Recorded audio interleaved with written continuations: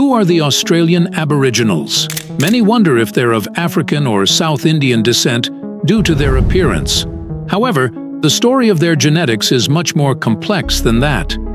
Australian Aboriginals are proposed to have the longest-standing culture in the world, having occupied the same territory continuously longer than any other human populations at around 50,000 years. DNA studies state that Aboriginals are a direct descendants of an eastern wave of humans that left Africa around 75,000 years ago, and then settled Australia through South India and Southeast Asian islands around 50 to 65,000 years ago. A major factor that makes Aboriginal Australians unique when compared to Africans and Europeans is the fact that they have Denisovan admixture, Denisovans being another type of a hominid different from Homo sapiens and Neanderthals.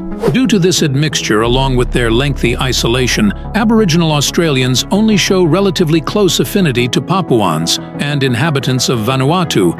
However, after that, they're essentially highly distant to all other populations on Earth, and with the next distantly close people being Ita of Philippines and Jarawa of Andamanese Islands.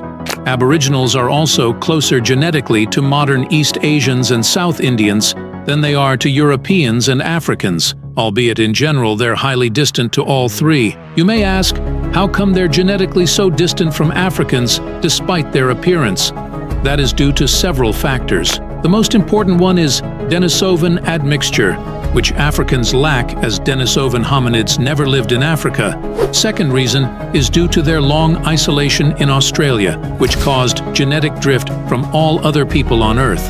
Finally, phenotype and genotype do not necessarily correlate, as the genes responsible for phenotype are only a tiny fraction of a human's entire genome. The reason they may appear to have a similar phenotype is due to the fact that after they migrated from Africa, they ended up in isolation in Australia, avoiding admixture that would change their phenotype. It should be noted that basal East Asians were also of remotely similar appearance.